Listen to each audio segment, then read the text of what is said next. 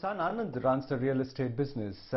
Well, how much of a mentoring hand do you place on his shoulder in the real estate arm? I mean, is it an arm which he's cutting his teeth in and basically earning some experience before you get him back into the main fold of Piramal Enterprises? Hand him the reins of finance and pharmaceuticals as well over time?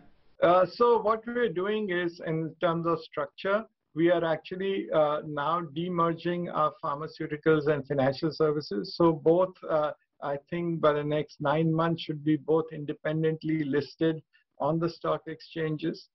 And as far as pharmaceutical is concerned, my daughter Nandini, who has been in the business for now 13, 14 years, will be actually, and she's running it even today, will be continuing to run it and do so more independently. I'm fortunate that both my kids, Nandini and Anand, have graduated from the best schools in the world. One from Stanford has done her MBA. Anand has done it from Harvard, so they are good. And even as far as the financial services is concerned, actually Anand is taking now much more interest. And he is, so it's not that he's going to come into financial services, he's already in it.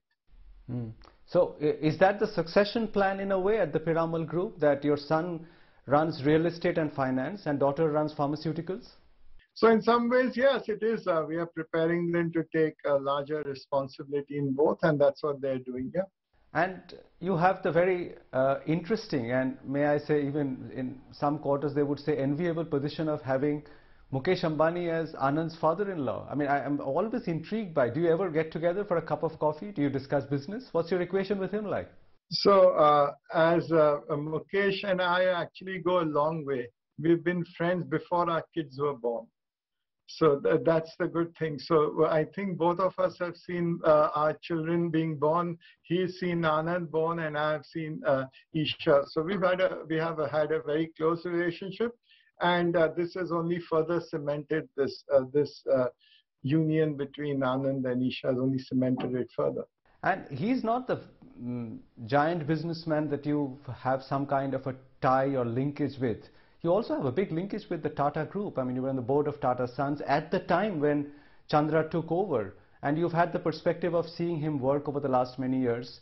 I mean, as somebody, as an insider almost, are you happy with the way Tata Sons is shaping up now under Chandra? Would you say he has your vote?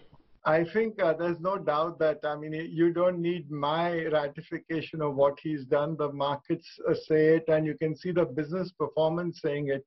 So I think it has been an exceptional performance over the last 5 years. And I think the situation when he did take over to what it is today, there's a material change. And that's obvious for all to see in every business.